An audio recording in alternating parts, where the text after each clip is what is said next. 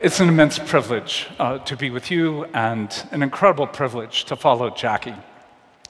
What I want to do as we think about the effects of the fall is to invite you into a realm that very few people wish to enter. It takes such courage to open your own heart, to begin to address things that you know to be true about yourself, but also know to be true about the world in which you live. What I'm going to ask you to consider is what the effect of the fall is with regard to shame and contempt. The passage that Jackie read, if you go back one verse to chapter 2, verse 25, it says, "And Adam and his wife were naked, and they knew no shame." Let me tell you, whatever it is that you do on this earth, look for dark places. Look for dark places, because those are the places where the very light of God is most demonstrable, clear, and overwhelming. And our task today is to step into the fact that no one in this room, no one has escaped the reality of living in a world in which you have known nakedness, and you have known what it is in that exposure of nakedness to actually feel the sharp, pointed edge of a finger or eyes that belittle you, that make you feel small and stupid. These are daily events. These are not just huge categories with regard to how we function in the world, but you know politics. You know in so many ways classes you've been in. For you to hold your faith often will have a sneer on the part of someone else. This is the fact that we need to address as we look at the rest of the passage in Genesis chapter 3. So again, if you have your Bible, listen and engage with me.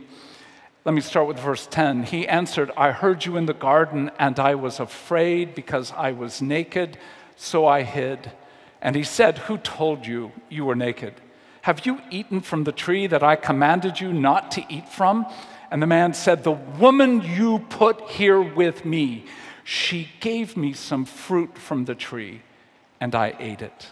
Then the Lord God said to the woman, "What is it that you have done?" And the woman said, "The serpent deceived me, and I ate." So the Lord said to the serpent, and you have the passage that Jackie read, this is a phenomenal statement on the part of Adam. As he looks at God in the exposure of his nakedness, he turns blame on God. Notice the three parts of what I just read.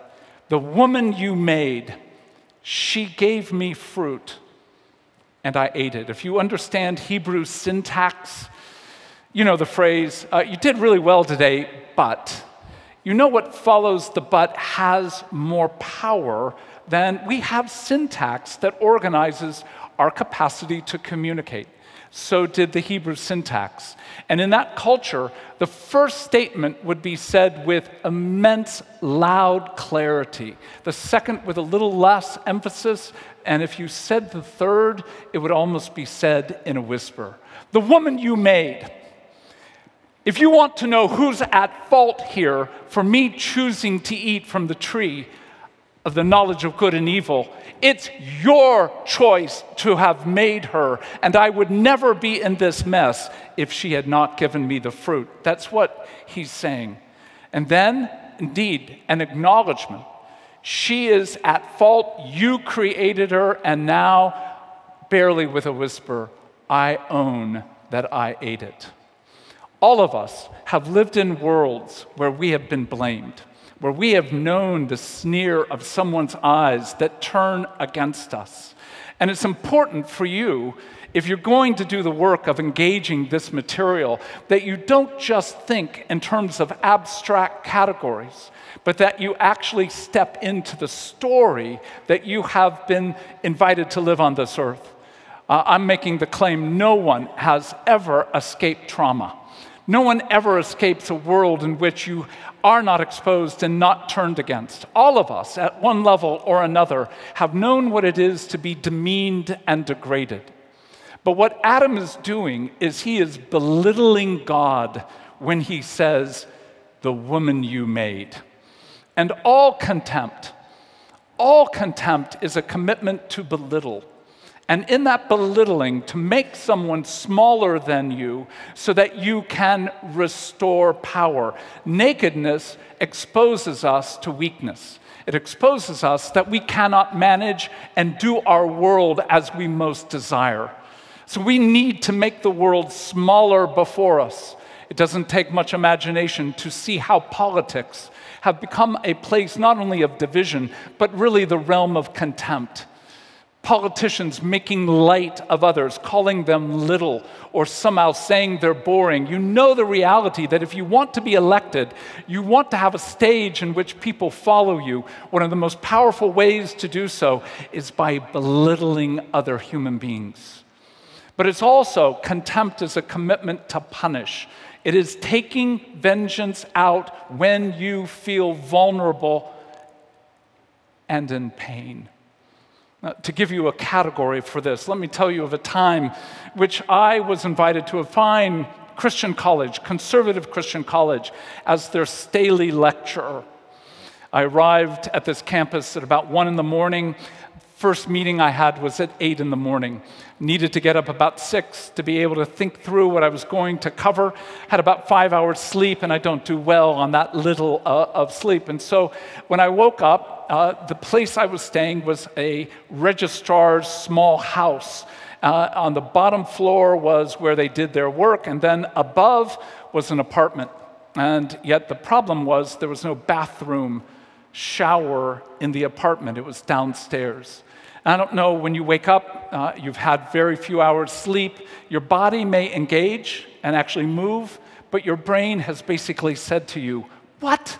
What are you doing? I'm not joining you. I'll show up with you for about an hour or two from now. And so when I went down, I had a towel, I had my cosmetics bag, I went downstairs, did all that I needed to do in the bathroom, and then I needed to go back upstairs to get dressed.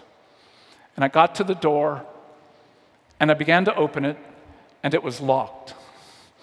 I have my towel, my cosmetics, and I am naked and exposed. I don't know what you would do. I literally pulled the door, and it didn't open. And then I remembered what Peter did. You know, he just sort of walked through the door. So I put my hands on the lock and just said, Jesus, Jesus, I ask in your name, would you open this door? Nothing worked. It was pouring down raining. And I began to see a car or two come through the parking lot. And I was trying to shout out the window, the door, to somehow get somebody to see that I needed help, but nobody heard me. And so after about 20, 30 minutes of being in this perilous position, it finally dawned on me, I'm going to have to go out into the world with my towel. And so I saw a car stop. A husband and wife, or man and woman, got out of the car, and I cinched down my towel as tight as I could. And I went outside and started shouting. They didn't hear me, so I started running toward them. I was about 40, 50 yards from them when they noticed me. And I could see this little conversation. I could see both had this look like, oh my God, what's happening? And then I could see the husband. I couldn't hear him, but I know he said to her, run. And I'm running up and I'm saying, I'm your Staley lecturer. I need help. And he finally heard me, and then he ran. I had no other choice but to simply go back to my apartment and wait and wait. About 20 minutes passed. No one came. I know people are about to come to work. And finally, again, I'm waiting and waiting. But what's happening inside of me? I want you to hear the word blame, contempt. Contempt is a commitment to belittle and punish. And we all have that ability to turn our violence on others, to blame others. And I began to blame. I blamed the administration for not having a key that they gave me at the very beginning. And then I realized the key's upstairs. They gave me the key. And then I blamed my organization for sending me at 1 o'clock in the morning to arrive. And then I began to blame everybody but me. And I blamed God. Why couldn't you have you opened doors for others? Why couldn't you open this door for me?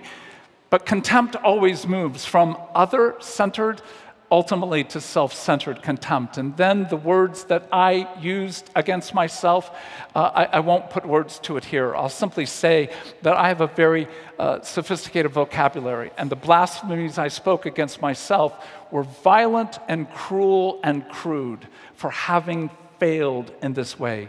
Finally, someone came. Guy comes in, he was in a kind of a uniform. He looked like a young kid coming in just to sort of rescue this guy. And he came in and he goes, "Dude, are you the naked man?" I mean, some people almost seem to demand contempt, if not inspire it. Do you see how quickly contempt moves from one edge to the next? And so our hearts, when we feel exposed, want to cover ourselves with the one thing that we know will bring us immense power, and that is contempt. Where have you suffered contempt? Where have you suffered contempt because of your face? Where have you suffered contempt because of the color of your skin? Where have you suffered contempt because you didn't develop quite as quickly in high school as your peers? Or you developed more quickly than others? You know the experience of being in a locker room and being compared. All comparison is a form of contempt, of judgment that actually is a form of belittlement and punishment.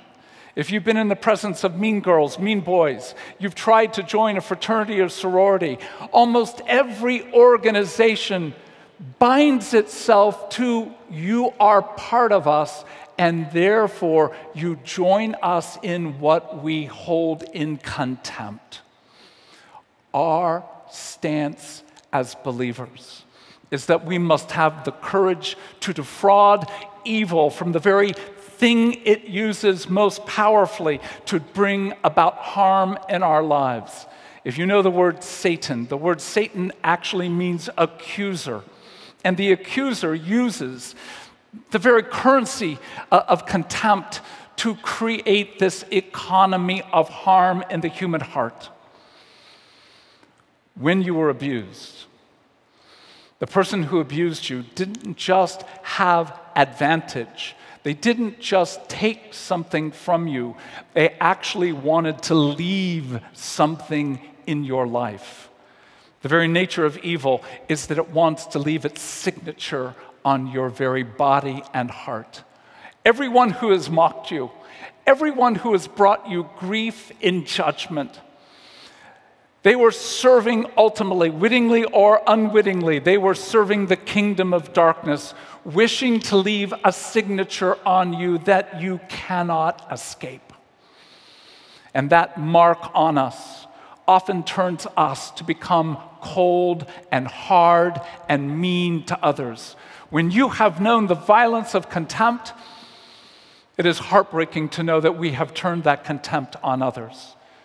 As I felt so raw and exposed, I wanted someone else to pay. And when I went into my first lecture, I was angry. I had things that I wished to say, but in fact, I was belittling others who differ from me. Almost all dogmatism is a form of judgment of other views that actually arise out of this shame-contempt dynamic. If we have the courage to engage shame, to know that every one of us has no nakedness and exposure, and that we have covered ourselves with contempt, then we have the basis to begin the process of knowing what is it that Jesus wishes to do in each and every one of our lives. I was sitting a few months back with my 6-year-old granddaughter, Elsa, and we were watching two eagles soar. And it was just one of those sweet moments sitting with my granddaughter, watching beauty unfold. And at one point, she tapped me on the shoulder, and she said, "Papa, can I ask you a question?" "Of course, honey." And she said, "Papa, do you know that you have a very big nose?"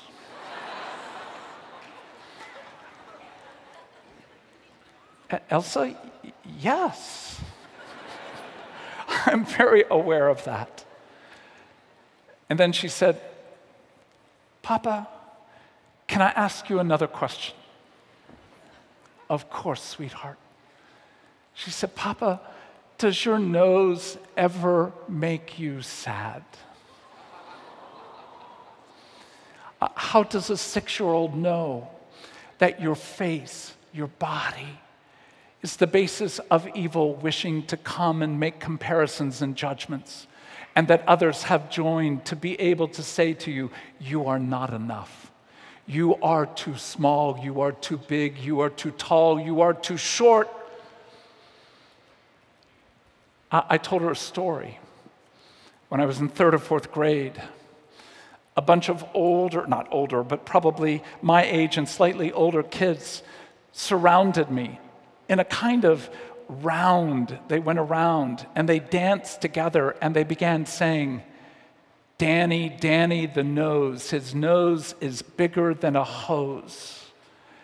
Even as she is asking me the question, Papa, does your nose ever make you sad? What came back to mind was an experience of so many decades ago. I'm 65. This event happened when I was 8 or 9 years of age. And what am I experienced decades later? A sense of shame and wanting, even in the presence of my granddaughter, to be invisible.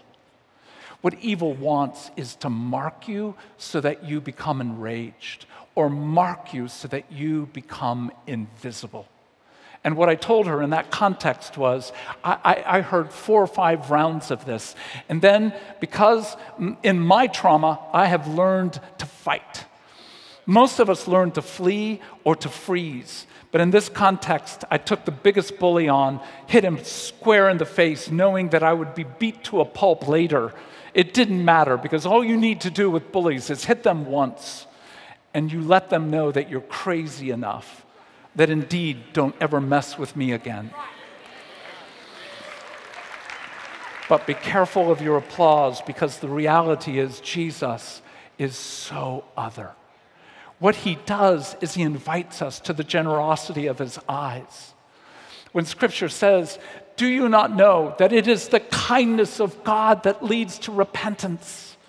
Do you hear? It is not ferocity. It is not punitive, punishing. It is not just bravado that changes our lives. What changes our lives is the humility and courage to be able to admit every one of us has been tagged.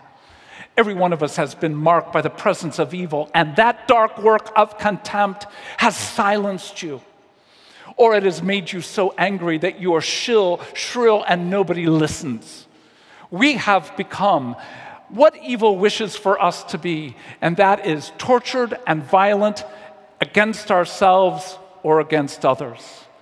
And if we understand the work of the gospel, it is that he looks in your eyes and he offers you the tender, clear knowledge of what you have done, who you have harmed, how you have harmed your own heart. And then what he offers is the promise of this, what the psalmist says in Psalm 139, verse 17, my thoughts about you are precious. I don't know how you woke today, but if you awaken today with a sense that I am honored, the very nature of creation creates delight and honor. And what evil wishes is for delight to be turned to belittlement, and for honor to be turned into violence and punishment. And for us to understand the glory of the gospel is to hear what Paul says in Romans 2:4 when he says this, why do you treat the kindness of God with contempt? Our hope, my hope for this Jubilee is that you will begin to name something of the war of your own shame and contempt, and where it has turned your own heart hard, where something of your heart has become silent, where something of your own heart has become less than what creation has entitled you to be, and what recreation brings you back to become. For us to hear, it is the kindness of God that leads to repentance. It's the open door for us to be able to enter into creation and then to bless recreation and then to be able to face a world of contempt and to be able to say together as individuals and as a community, hell no. Hell no to judgment. Hell no to politicians who turn their candidacies into judgments and belittlements of others. I hope there are women, particularly in this room, who will one day run for office and do so in a way in which you choose to honor your opponent.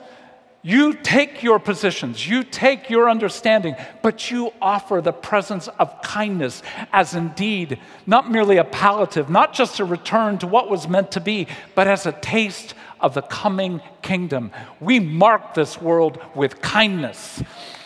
And we stand, hell no, against contempt, and we offer this world, heaven yes, the blessing of delight and the blessing of honor. Thank you.